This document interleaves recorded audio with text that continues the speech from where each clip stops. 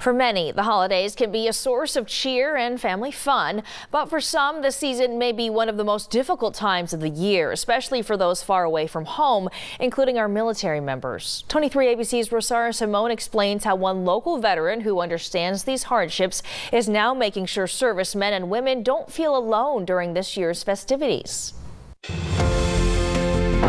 Many Kern County military families have several family members deployed during the holiday season, but local veteran Lee Caldwell says that he has some advice for service members and those who want to help.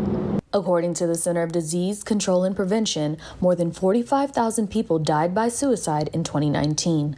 That's one death every 11 minutes, adding that suicide rates are higher than average in veterans.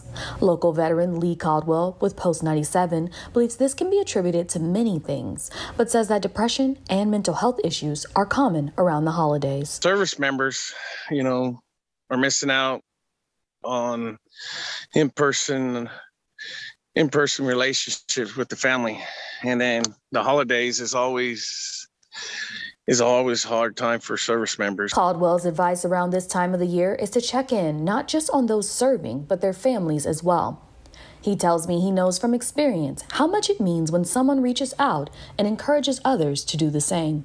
Talk to somebody. Don't be afraid to talk to somebody if you're feeling down. And mental health could be just simple depression that you're not feeling right. Not saying suicidal, but you're just depressed because you could be homesick or something.